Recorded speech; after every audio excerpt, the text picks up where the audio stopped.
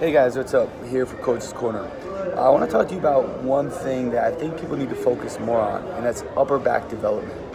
And I think this goes when we're looking at absolute strength, where we're talking about bench pressing and getting the bar off the chest, whether it's to a proper upper body support position throughout a squat, whether it's to holding a strong rack position in the fatigue or for one rep max, whether it's being able to do higher volume pull-ups, muscle-ups, and push-ups. We need to develop the upper back inside of our athletes. The lack of upper back development is our fault as coaches, which can lead to a weakness and or prevent them from being able to complete specific movements or requirements under fatigue and stress.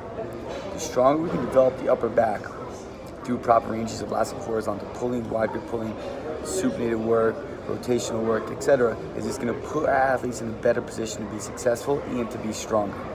So develop those upper backs, spend lots of time on them, lots of reps, lots of volume, make sure you're doing what the athlete needs to develop that, and let's get after this strength game.